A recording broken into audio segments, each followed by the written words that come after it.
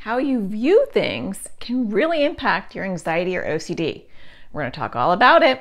Stay tuned. That's what's up next.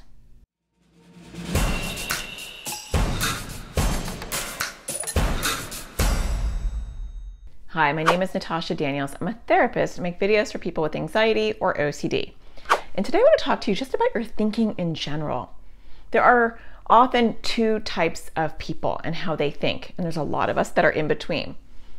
They see a glass that has half of the water in it, and some of us see it as half full, and some of us see it as half empty. Have you ever heard that expression? Do you see things as half full or half empty? It's the same thing, right? It could be either one. Maybe you see both. But how we show up to life, how we view situations, can make a huge difference in our journey with anxiety or OCD and just in our happiness in general. Because some people are just naturally seeing things as half empty. Oh, but she didn't do this, or oh, I could have had that, or this didn't happen today, or these things are happening to me and I'm a victim to all of this. Always seeing the negative. Some of us, I almost feel like, are wired to see the bad stuff, the things that could happen or the things that are happening that aren't good. They'll always be bad. They'll always be good. Where do you go? And it's not your fault. I feel like some of us are just naturally inclined to go to one area or the other. Some of my kids are half full. Some of them are half empty. Some of my family members are half full. Some of them are half empty. I'm sure you have that experience too. But we can work on being half full thinkers. It doesn't mean that we have to be like rainbows and butterflies all the time. We can be realistic, but we can also say, can I turn this thought around? Can I view it from another thing? Am I only seeing bad things, right? Oh my gosh, I had the worst day ever. I hear that sometimes in my house. The worst day. What happened? Well, lunch was gross at school. I didn't get to eat and I'm tired because I didn't sleep well. And my pinky toe is hurting me. And they list all the things that are going wrong in their life that make it the worst day ever.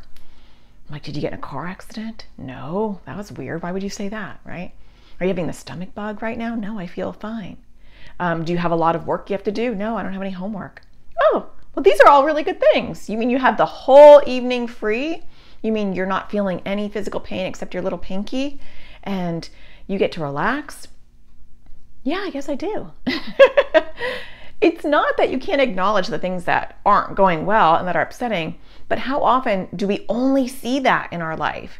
And when that's all we see, it's an invitation to open that door for anxiety or OCD and make them very cozy in our lives because they feed off of that.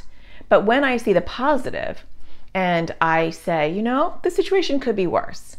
I have gotten a flat tire before where I'll be thankful. I know that sounds totally weird because there was one time I was about to go on the highway and my tire it would not go.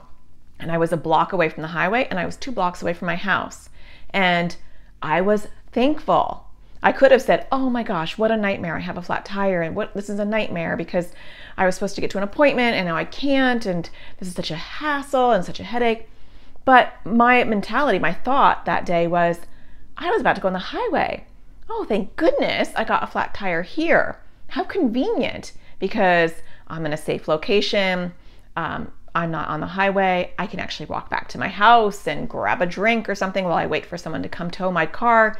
It couldn't have happened in a better spot. It's not that you have to always think super positive like that, but can you invite yourself to think of what is the other perspective?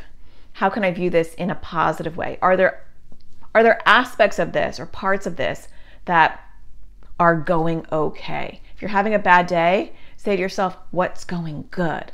If you're having a bad week, what's going good? If you have bad situations in your life, what are situations that are going well, right? If you are in a situation and you're thinking this is the worst thing ever, could it be worse? Because most of the time my anxiety can show me many ways that it could be 10 times worse. And that can help because then I pull back and it gives me perspective to say, you know what? This isn't that bad. And I'm managing it, I'm doing well. So I invite you to start to think about what kind of thinker you are. You could leave it in the comments. Are you a glass half full or glass half empty, naturally kind of person? And we can all strive to be a little bit more about the full side.